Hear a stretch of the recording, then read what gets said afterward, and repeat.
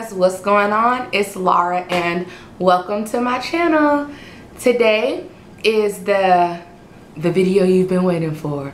No, but this is the video like no other video on YouTube. When I was looking to apply to be a 911 dispatcher, the first thing that I did was came to YouTube and typed in Criticall test, and I didn't find anything. So what I'm going to do with you all today is I'm going to share with you just some tips and tricks. Not really tricks, but just some tips and some information on the Criticall test. So if you're interested in that, then definitely stay tuned. Alright guys, so if you're watching this, that means that you must have some interest in being a 911 dispatcher and you're about to take the Criticall test.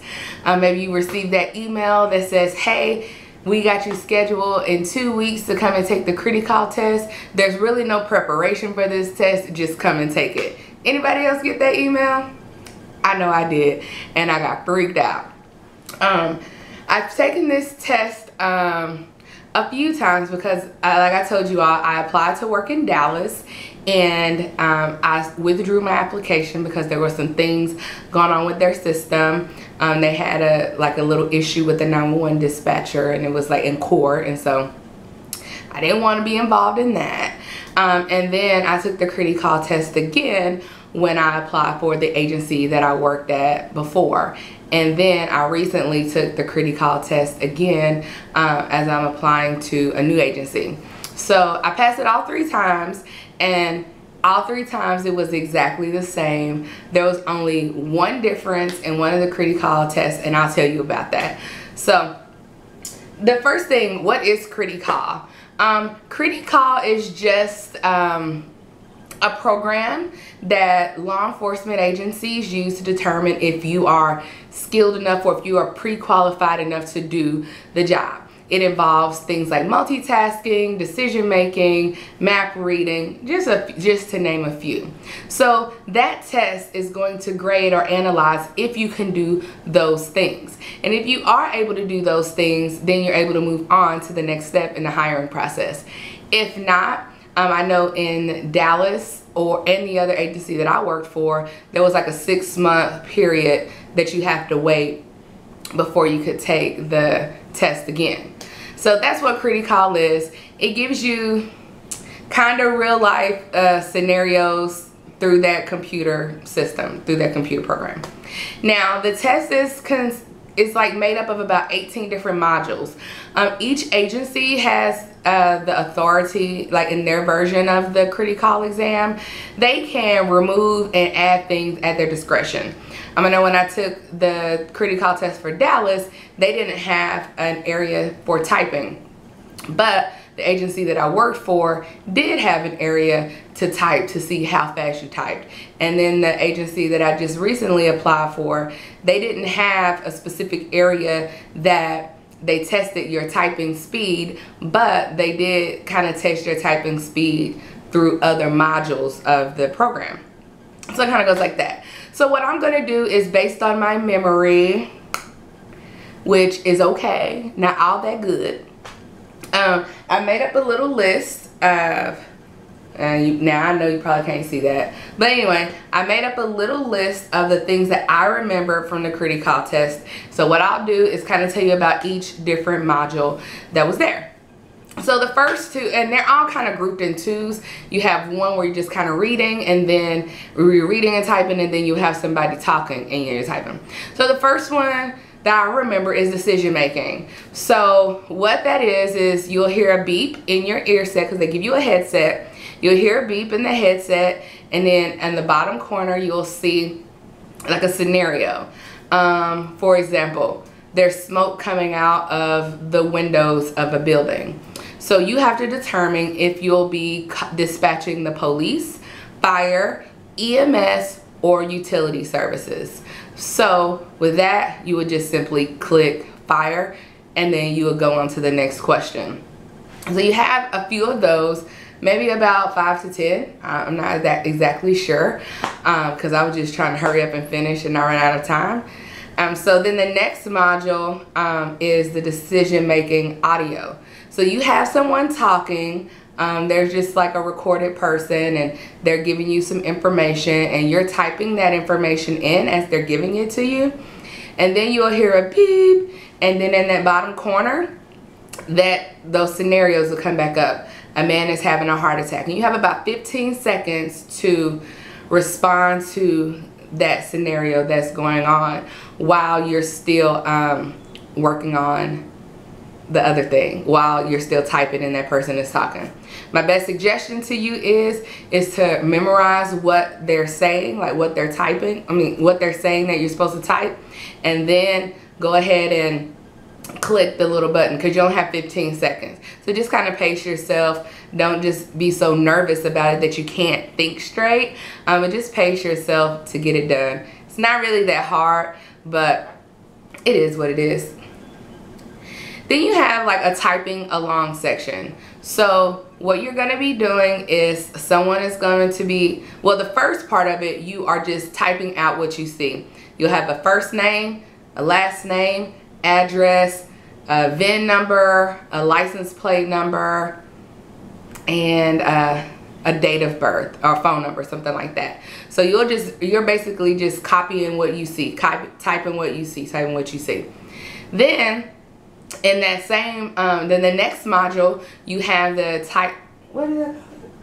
typing along audio. So you have someone actually speaking to you. And guys, let me preface this by saying this is not like an actual 911 call, okay? When people call 911, they don't talk slow and clearly, they don't hardly spell their names, and they don't want to repeat themselves. So this Criticall test, you have someone talking slow, they're speaking clearly, and they're spelling everything. So they'll say, my name is John, J-O-H-N, Cannon, C-A-N-O-N. I live at 1234 Red Street. That's R-E-D Street. 90% of the time when you have callers that call into 911, they will not give you that much detailed information, like how to spell their name and things like that. Don't get spoiled by that Criticall test. No joke. So you have the typing along, and then as you're doing that as well, you'll have the little beep that comes in, and you'll have to click, it's a down power line, who do you call? And then you go back up to doing whatever else it was you were doing. So then you have what I call the following along section. You have someone talking and you're following along with them, and you're just typing in the information that they give you. They say, hi, my name is Mr. Bryant. So you type in the last name. I live at 5678 Powershot Drive. That's P-O-W-R-S-H-O-T Drive. My phone number is 214-555-5555. So you're putting all of that information in, and then you'll go to the next question. You'll keep doing that until, that module is done. Meanwhile, you still have the beep popping up and then going down. The next one I called memorization from the screen. And so what that is they put something up on the screen, like a series of numbers. There might be 6 to 8 numbers that they put up on, 6 to 9 numbers that they put on the screen. Usually those are probably like license plate numbers. And so you put that 5532211. Then you type it out. But here's the kicker with that one. There is a time where they will, oh, no, disregard. Okay, so then you have that one. So then on the audio version of that memorization, they will say the license plate number or whatever series of numbers and letters that they give you. They'll say it, and then there'll be a 5-second pause. Then you can type it in.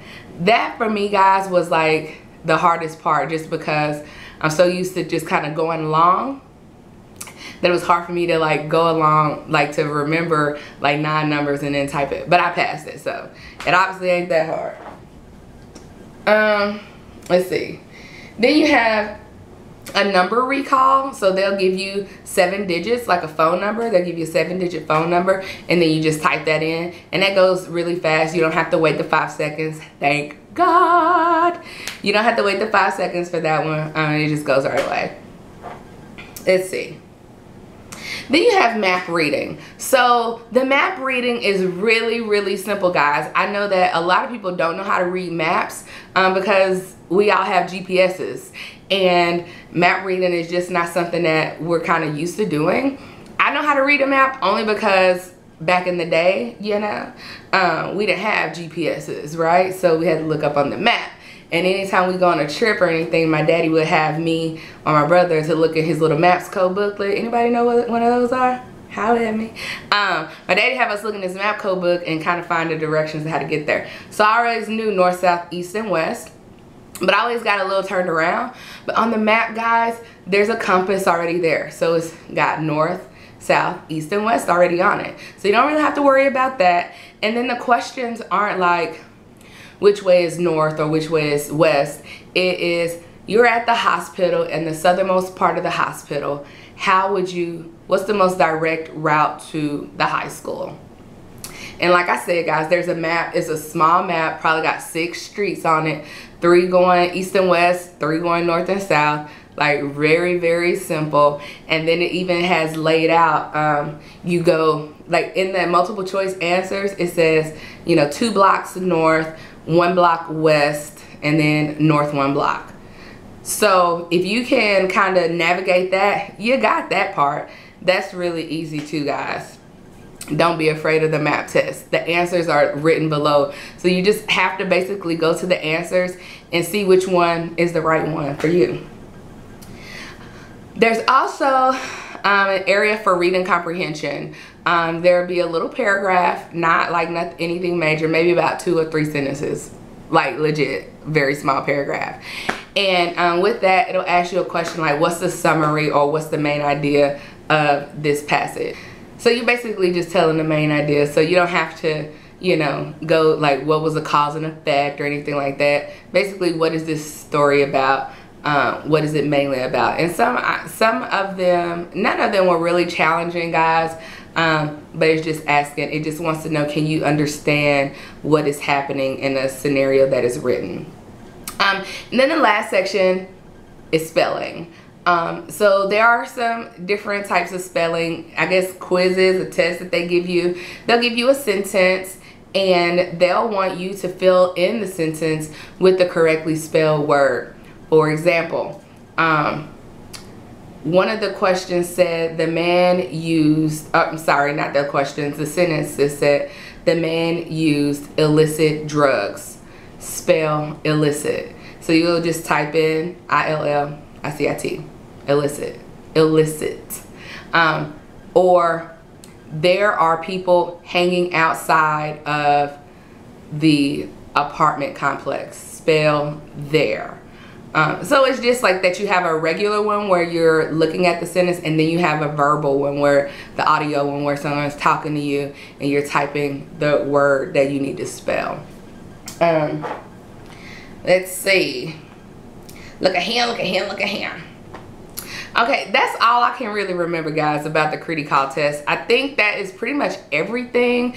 That gives you like a really good summary or a really good understanding of what the Criticall test is and really what to expect on it.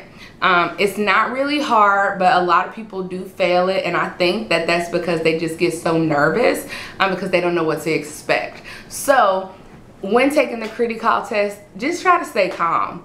Just like you would if you were taking a 911 emergency call. Just try to keep yourself calm so that you can really focus on what it is that you're doing versus what's coming next. Focus on what's there right then, and then you'll move on to the next things. Don't think about what's coming ahead. Focus on what it is that you're doing now, and then you got it. So I know that there are some people out here who are getting ready to take the Criticall test. So I want to encourage you to bust it open, because it's really not that hard. And if you have failed it previously, I hope that with this information and then the knowledge that you have from previously taking the test, that if you are looking to take it again, that you feel encouraged in doing so. I'm so excited that you guys watched. If you have any questions, please leave them in the comment section down below. Also, please remember to rate, comment, and subscribe. Also, be sure to click the little notification bell so that you can receive notifications whenever I post a video. Alright guys, hope to see you all soon. Take care, pass that Criticall test, and I'll see y'all soon.